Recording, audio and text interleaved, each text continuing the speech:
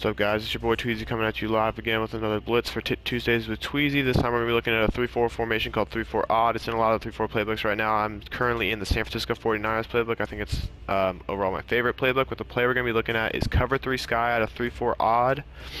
And we're going to be running against a 5 wide, just so no blocking running backs. First thing we want to do is baseline, triangle, D-pad inward. Then we're going to want to crash our line middle, which is L1 or LB on Xbox. And we're going to crash them middle, which is right stick down. Reblitz this DT, just X and right stick down again. Spread our linebackers RB or R1 and D-pad up. And then reblitz Willis right here. And we're going to send 5 people, and as you can see, generally it's a linebacker B gap right there. Of course, Colin Kaepernick shed some tackles, but you know that's going to happen. Again, a little quicker, baseline, crash middle, reblitz, spread linebackers, reblitz this linebacker. And this is what your play art should look like afterwards.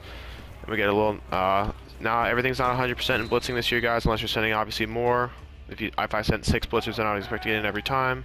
But that's not always going to work. But I can guarantee the setup's pretty consistent for a blitz when you need it. As you see right there, we actually get an A gap. That will happen sometimes with this blitz, so you might get your opponent a little off guard. They think you got A gaps in your back pocket, get them a little scared, get them a little risky, trying to force passes, things like that.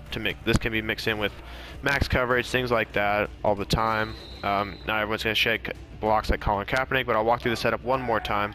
Base the line, crash your line middle, reblitz the DT, spread your linebackers, and then reblitz your right of screen middle linebacker, and then you will get some pressure.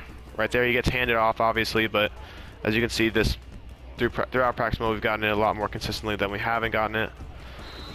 One more time just to show you the consistency of this blitz. Set it up kind of fast. I can show you that I can set it up pretty fast. See, I'm already done. That would have been the same amount of time as it took to them to walk to the line, and even if they made no hot routes. So thanks again, guys, for tuning in. I'm gonna hit you probably with another offensive play out of New Orleans Saints playbook next week. So look for that.